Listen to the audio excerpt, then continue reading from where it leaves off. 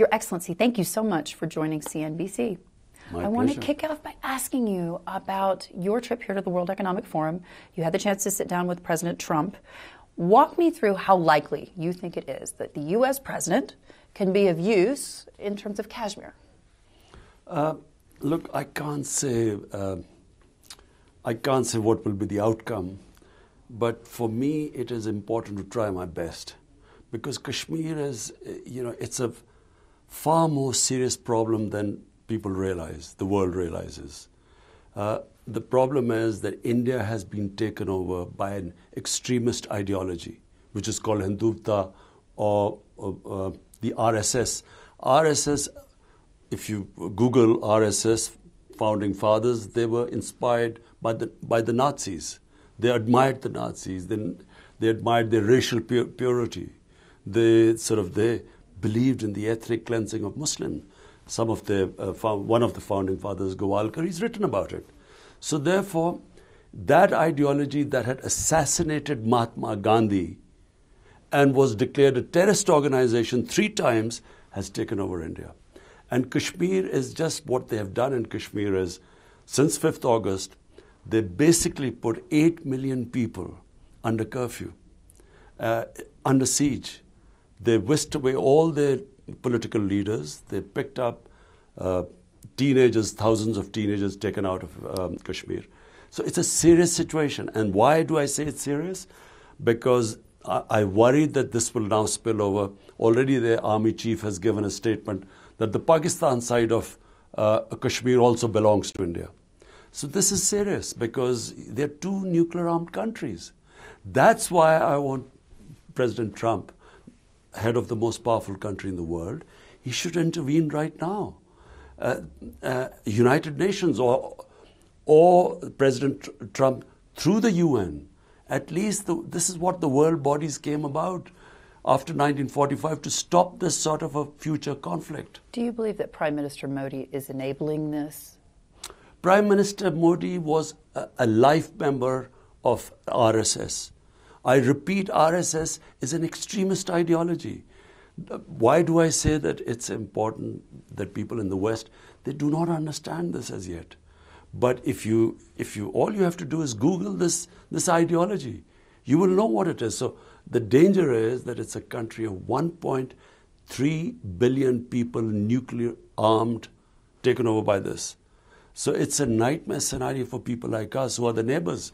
And because of the Kashmir dispute, this could actually spill over. What kind of pressure do you want the international community to put on India? Are we talking about sanctions?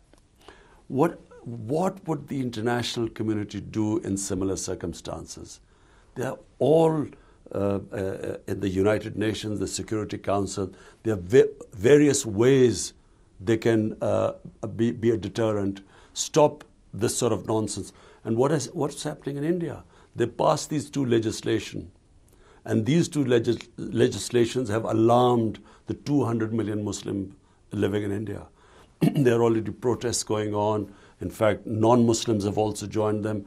Minorities have joined them. Indian intellectuals have joined them because they realize where this is headed. I mean, the Nazi Germany between 1930 and 1934 turned from a liberal democracy to a fascist, totalitarian, racist state. This is what's happening in India. When you think about this more broadly, we're talking about an international appeal here as well. I mean, think about the situation in China with the Uyghurs. The international community has really not done enough by a long haul. Does that concern you that a similar situation could take place in India? In India, they've got this Registration Act. In Assam, they suddenly deregistered almost 2 million people. Now, 2 million people, out of them, they were Hindus. So they brought this other act along. Do you think we're talking about a genocide, potentially? In Kashmir, I'm scared, because in Kashmir, they have already, the stated aim of this RSS is that they will change the demography of people of Kashmir. Kashmir is a disputed territory between Pakistan and India. There are 10 or 11 United Nations resolutions which confirm that it's a dispute, and the people of Kashmir, through a referendum, could decide whichever country they wanted to join. Now, that disputed territory has been annexed by India. And they're trying to change the demography of people of Kashmir, which according to the 4th Geneva Convention is a war crime. When you think about what happens next, more broadly in this region, beyond Kashmir, there's a lot of concern that we've heard over the last couple of weeks, a lot of it inside the Beltway in Washington and even in the region, that the Trump administration's maximum pressure campaign is destabilizing the Middle East or making it more worrisome, I would say, between neighbors. Do you think that the U.S. and President Trump is getting it right when it comes to dealing with Iran? Because I know that you've tried to be a mediator in that situation. You see, it would be a disaster if this conflict takes place between the U.S. But he doesn't seem to want it, President Trump. You know, he keeps backing away. He says that he wants dialogue. Do you think he does? And that's sensible. I mean, just look at Afghanistan. It's almost now 19 years. We're still finding a solution, still trying to get peace talks going, ceasefire going. Still people are dying in Afghanistan. This is 19 years, over $1 trillion spent on it. Does the U.S. want another conflict? And trust me, Iran will be much, much more difficult conflict than even Afghanistan.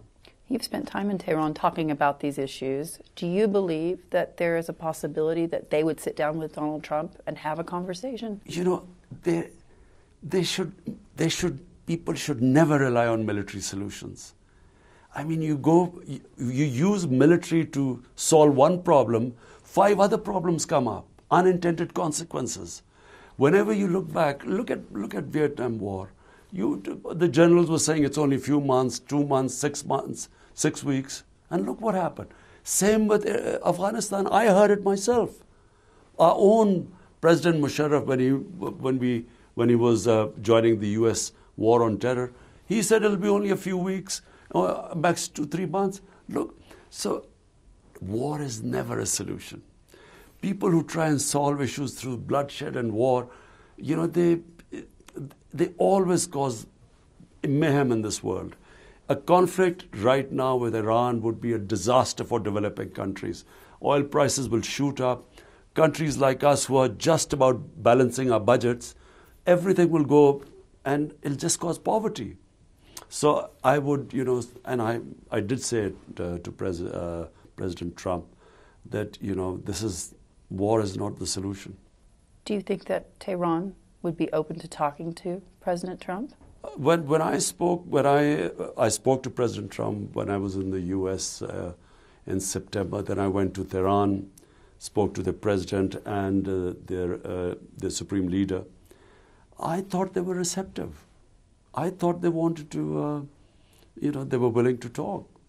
When you think about your role as the Prime Minister, there seems to be, and correct me if I'm wrong, a bit of an edge for celebrity politicians like yourself and even Donald Trump when it comes to communicating, when it comes to opening those doors and having those kinds of conversations. Do you see yourself as a mediator, Prime Minister? You see, I again repeat, I do not believe in military solutions. This is I'm a student of history, and I just have, if you look back in history, every time, these military solutions took place, look at Napoleon going into Russia, then Hitler going into Russia. Just look at all these conflicts. For a start, they're always a miscalculation. They're always a miscalculation. And then they cause bloodshed on this earth.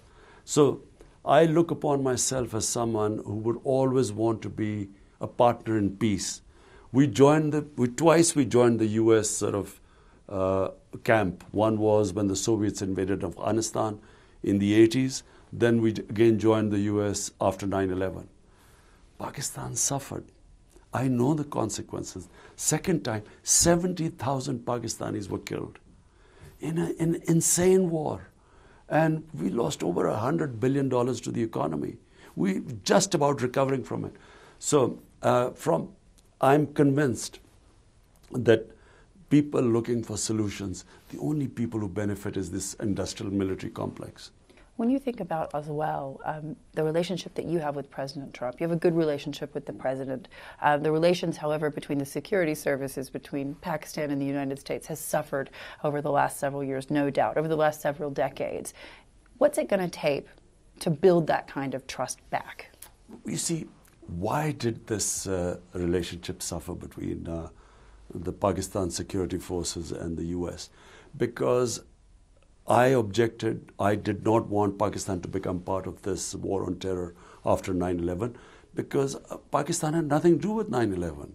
There was no Pakistani involved. Al-Qaeda was in Afghanistan. And I felt, why were we going into this war? When we went into the war, as time passed, initially there was this romance with General Musharraf because he was fighting America's war.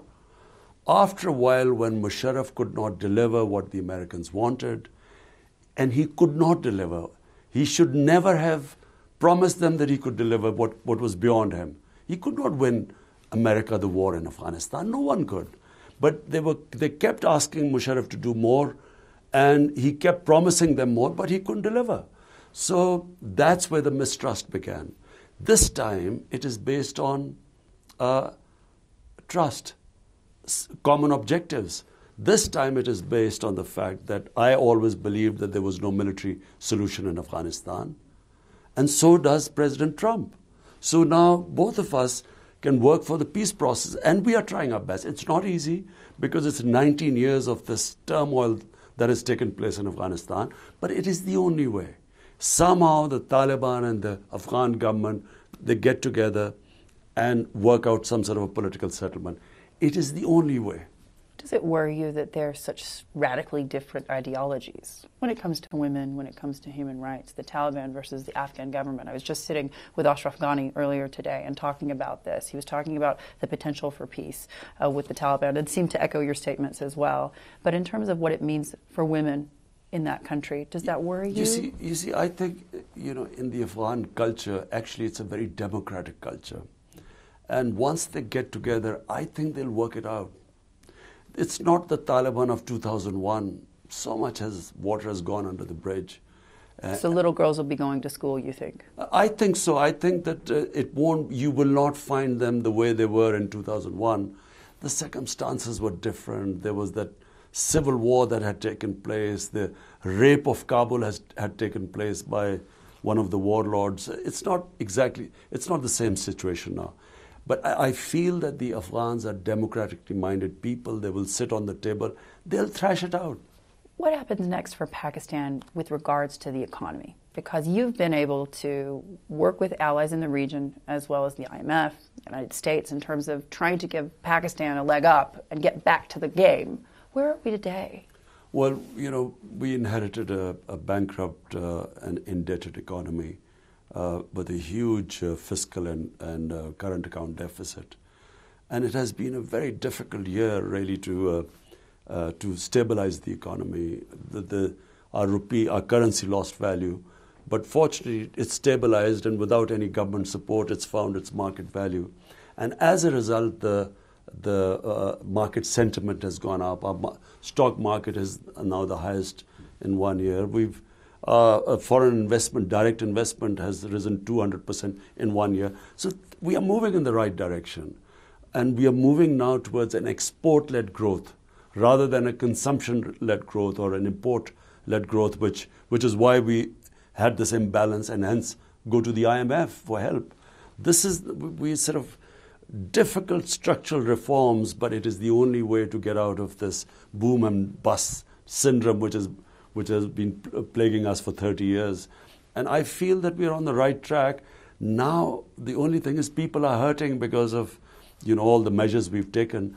Now we want to concentrate on growth, creating jobs for the people. One of the criticisms that I've heard here at the World Economic Forum, speaking to various business leaders about doing business in Pakistan, you went on quite a raid, in a sense, of the business elite in Pakistan. And you held them very much to account for what a lot of people thought was cornering the market and corruption, and you're known for that.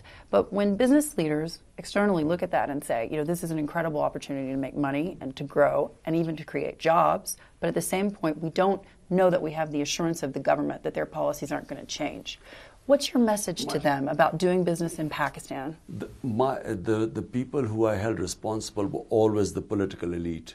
You see, if the political elite is clean, then they will not have crony capitalism. Problem that happened in Pakistan was that we had these two political houses, and both just competed in siphoning of money out of the country, money laundering. And once the leadership does that, then the whole system falls apart. So it is not the business community I blamed. In fact, this is the first government which has gone out of its way to promote industrialization in Pakistan since the 60s. In 60s, Pakistan government actively promoted industrialization.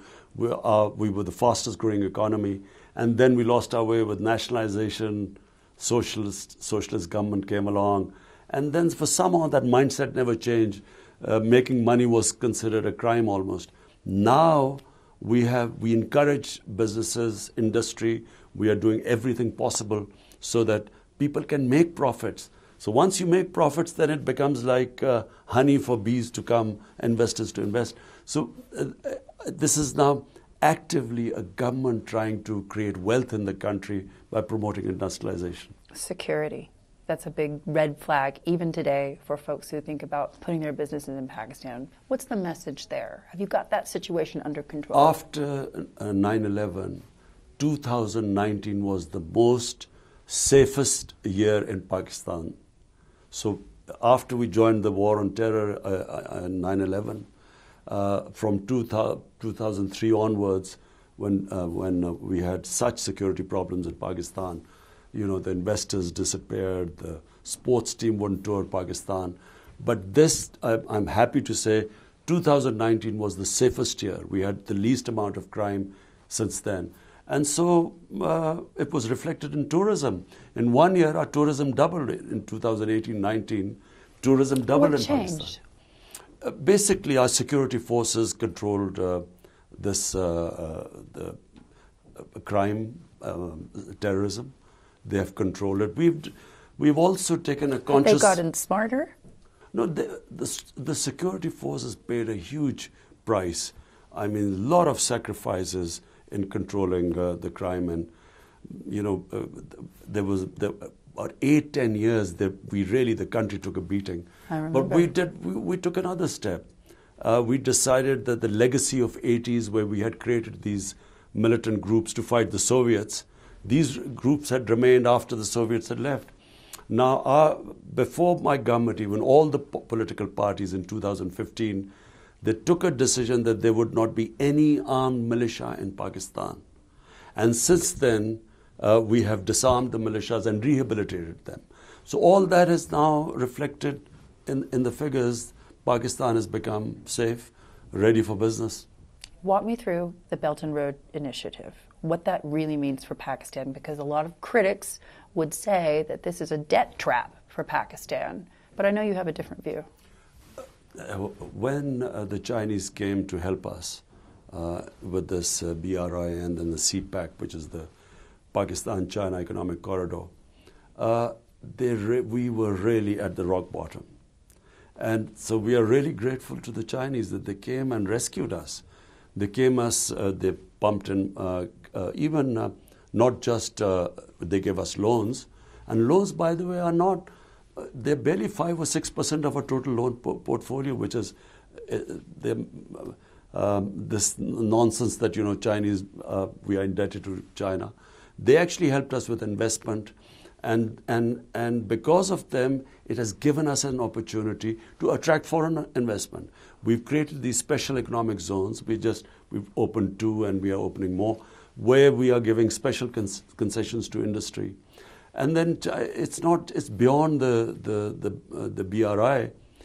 In CPEC, they have also, it's technology transfer, especially helping us in agriculture, because Chinese technology, seed development is much better than Pakistan. Our productivity is very low. So, and then skills. They are developing skill centers in Pakistan. So they're really helping us, and we're grateful. When you look at what happens next for Pakistan, obviously there's a great deal of cultural history between Saudi Arabia and Pakistan and the UAE and other Gulf nations as well. What role do you believe that your country has to play in that corridor of commerce and industry? Because obviously right now, so much concern in the region about what might happen next with Iran. Where do you see the relationship between Pakistan and the Gulf governments going? I repeat, it'll be a disaster for not just Pakistan, the whole area if there's a conflict. For a start, there are almost 4 million Pakistani workers in UAE and in Saudi Arabia who send remittances, which is badly needed because of our imbalance of trade imbalance. So that would be affected. But apart from that, the impact a conflict would have, I repeat, on the oil prices, it will be a disaster for the whole area. So we are trying our best. Pakistan plays its part. We have a relationship with Iran, with very close relationship with UAE and Saudi Arabia. So we try and we've done our best. There were tensions when there were these missile attacks on some oil facility of Saudi Arabia. So we played our part, I went to both countries and tried to diffuse the tensions. When you think about the economic relationships between Pakistan and the Gulf governments as well, you mentioned the workers, but in terms of trade and other opportunities, where do you see opportunities as yet untouched? Tourism. Pakistan is one place, it has probably the best mountain tourism in the world because, half of the world's highest peaks, over 24,000 feet, are in Pakistan. And it is still undiscovered by mass tourism.